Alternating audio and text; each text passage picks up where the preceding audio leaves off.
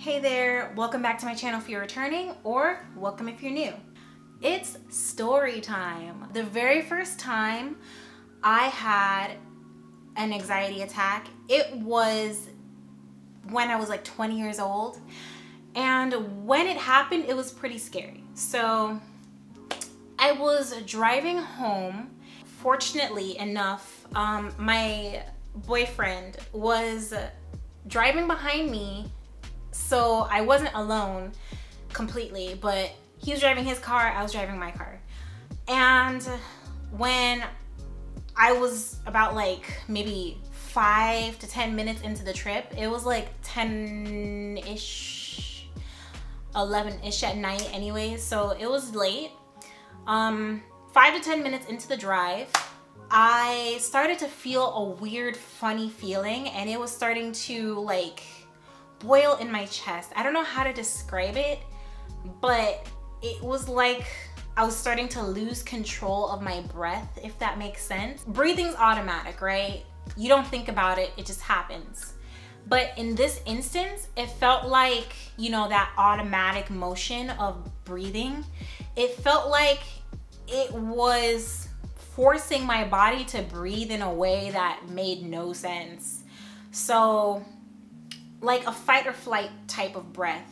I started to hyperventilate and breathe really heavily and all that jazz, and I had no idea why I couldn't stop it.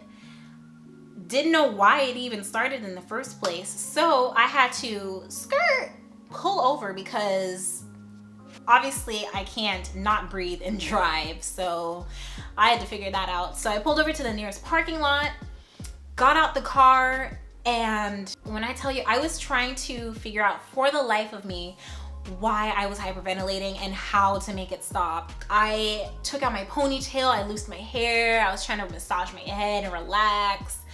I splashed water on my face, I was trying to cool myself down. I was trying to walk it off, chile. Oh my gosh. I was freaking out, and it was like I was trying to calm down, but because I had no idea what was going on, I was freaking out even more.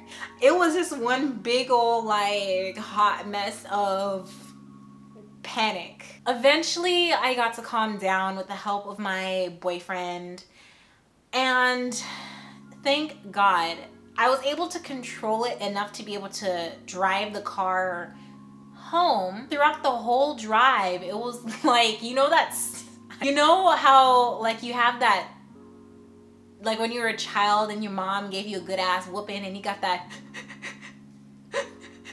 yeah, it was it was like that throughout the rest of the drive. I was like doing that, like after a good ass whooping type breathing, like I couldn't make it stop. So the whole way home I was doing that, and again, I had no idea what it was at the moment, nor why it was happening.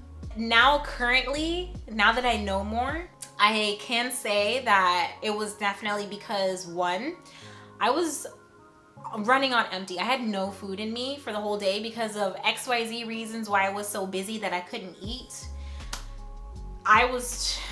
My body had nothing. It had no energy to run off of. On top of that, I was a caffeine drinker, and if you know anything about anxiety, caffeine and anxiety does not mix.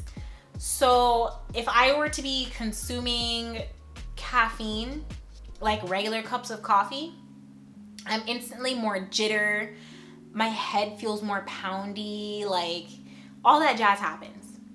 So the fact that I had no food in me, bad diet, and I also was taking in caffeine as well. So those three things probably was setting up my body for failure throughout the whole week, month, who knows how long this was building up in me to happen that night. But it was definitely an error on my end for not paying attention to how my body was being treated. And now with that knowledge, of course, I'm more kinder to my body. And because I'm more kinder to my body, I haven't had a panic attack for a long while now.